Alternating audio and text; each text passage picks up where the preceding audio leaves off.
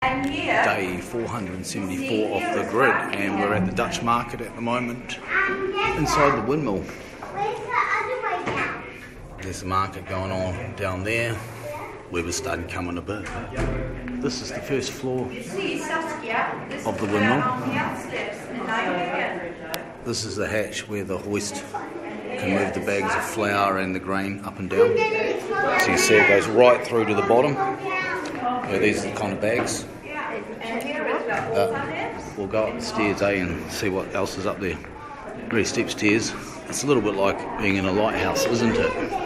Oh, someone's go up quickly. Here we go.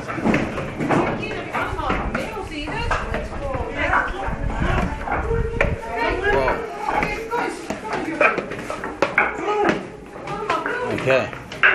Right, this is where it all happens. Well, this is where the bagging happens, see? It comes down from the floor above. This is what you were keen on. Okay, this is what Vikey was keen on, so let's do it, eh? This is the deck. This is the deck. Look, they've installed these lovely LED floodlights here to light the place up at night. Yeah, there's Foxton. It's a bit like being on a lighthouse, like a rather big lighthouse.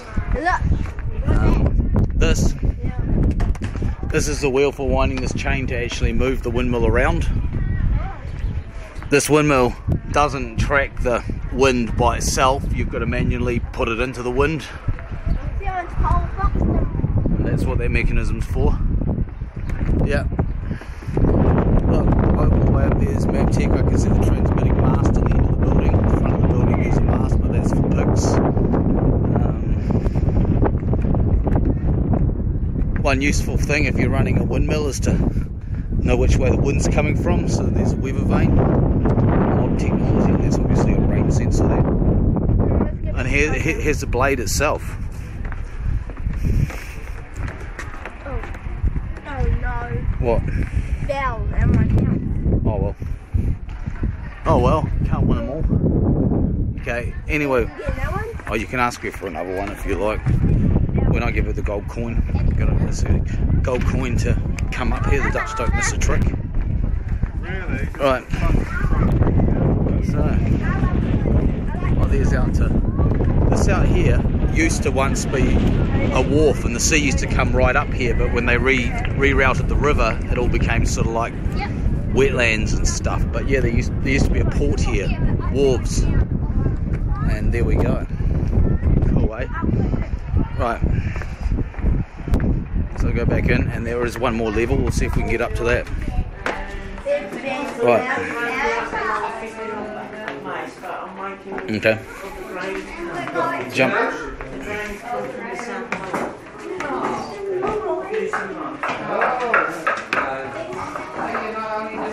There's Vikey going up the ladder. This is the floor where all the magic happens. This is where the millstones are inside here. Want to go back first? Awesome. Want me to go first? There's the hoist that's also powered by the wind. And that's the big cloud. It needs to go down. Yep. And it's still totally active. Right up there's some of the gears. It's all wooden gearing. Where is the gears? But this is as far as we can go. So I need the staff allowed up there because you got a lot of moving machinery up there, especially when that was in operation. A lot of torque can be exerted on these shafts. It's pretty cool. Pretty cool, right? Yeah.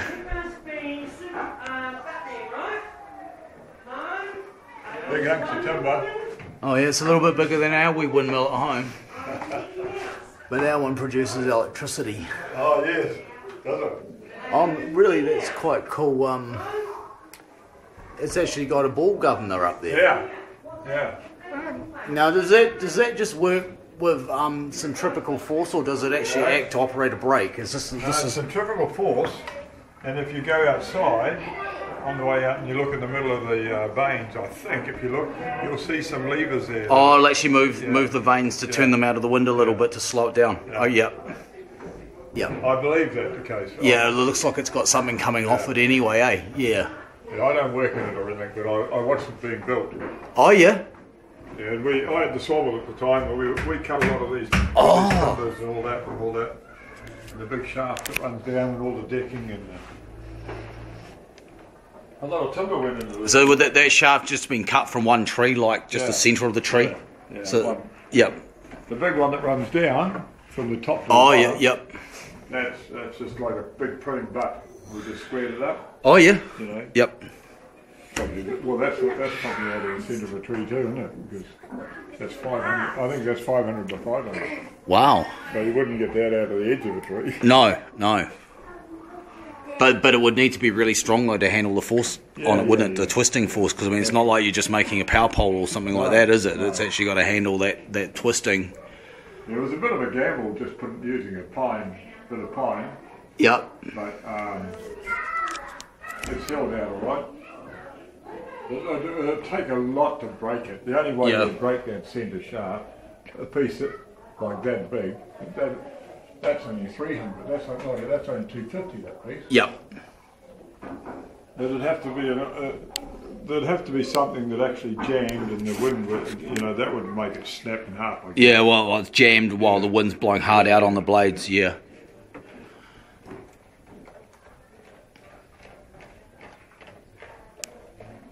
It's working. This is I think this is the second time we've been right up here. Yeah. Oh, it's good. You never get sick of it. No.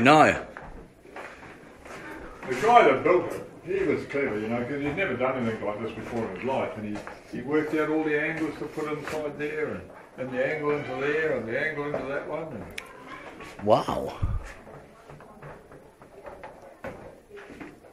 So it was based off a Dutch design, but he didn't just get they didn't just get the plans from Holland and oh they did, yeah, and they built it. But they had to figure out all the internals and stuff though. Yeah, I guess. Well, I mean, it wasn't.